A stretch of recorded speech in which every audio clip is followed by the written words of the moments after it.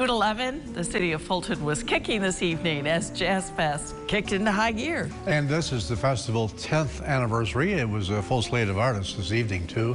Just say the words and we'll beat the birds down to Acapulco Bay. The Scott Dennis 510 kicking things off appropriately at 5 o'clock this evening. That was followed by the Chuck Lamb Trio with Jeff Nania. Atlas closed things out tonight. The fun continues tomorrow afternoon at 3 by the Riverside on Fulton's Lot 3 Canal Park. Admission is free.